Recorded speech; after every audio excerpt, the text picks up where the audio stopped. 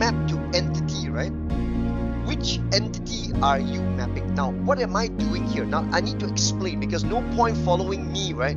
And I don't explain to you what are we doing here. That's my training style here. Okay, that is why. Okay, I'm not being arrogant here. Okay, but those of you who have trained under me, I'm sure you like my training style, because that's what I do. We do the lab exercise together, but I will need to tell you the objective, what to do here and what not to do, what to be cautioned, what to be anticipated. So this step here, map to CDF entity. Now, do you remember just now when we started with Process Advisor? I'm not so sure about you, but I did get a caution, not to say a caution, but a note that I don't have a database. They prompt me to create a database. Remember, I told you that to create a database, it's actually a Dataverse database, right? So that database in Dataverse created, right, it's for a reason, because that's our common data model. In Dataverse, there are a series of tables, or last time they call it entities. These tables are standard tables. They are built in and they are shared across the entire Dynamics 365. Because Dataverse is a storage which are shared and accessible by the entire Dynamics 365, whether it's CRM, whether it's F&O, whether it's supply chain management, sales and field marketing, whatever. Okay, so anything under the sun, okay, they are all accessible through your Dataverse. Now, out of so many tables or entities in your Dataverse, there are two entities, right, which captures logging information. Look at this, activity log or event log, only two. So which one do you want to map? I mean, we are talking about your table, your data here. Which one do you want to map it in so that this data, right, is going to be pumped into that common data model, that table? So if you choose activity log, right, then they ask you to map which column to what column. But I want you, right, okay, to map it to the event log rather than that. Why? Because activity log, they will show you attributes expected, anticipated, activity name column is needed, case ID, start timestamp and ending timestamp. There's a start and end time because activities tracks start time, end time. But do you remember that in our case, we only have start timestamp. We don't have end timestamp. Let me show you again. Let me cancel this. Look at that. Look at my table here. Look at our table, rather, from the CSV file that we copy and pasted. We only have start time. We don't have end time. Start time without end time means it's an event. You are tracking events. If you do have start time and end time, you are tracking activities. Remember that. So when I click map to entity here, event log, look at that. Event log allows you to enter start time without end time. Activity log, you will have a pair of start and end. So that's the reason why I want it to be mapped to event log. Choose event log, please. Now, they require only 3 columns. We have got so many columns here. Look at that. Let me cancel again. We've got all these columns, right?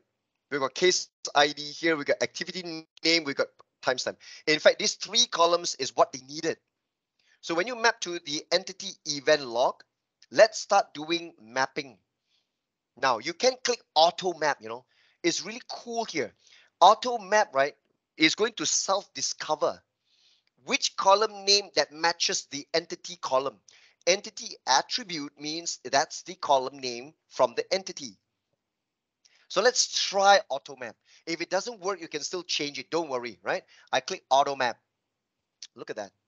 Look at the AI. They are so easy, right? That the AI does detect the column name matches with the entity attribute. Now that is so because my column names are fully the same with the attribute name.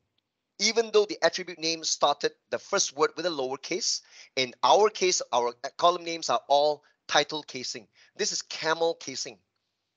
Case ID to case ID, activity name to activity name, start timestamp to start timestamp. That's good. That's wonderful. All right, now click OK when you are done. When you're done, when you certify and verify all these things are there, click OK. All right. So you should have actually added a new applied step. It's just like your Power BI, the Power Query editor, where you've added a new step mapped to CDM. Okay, mapped to it. Now remember, in case, right, you want to also add additional columns, right, to make them useful, to make them meaningful.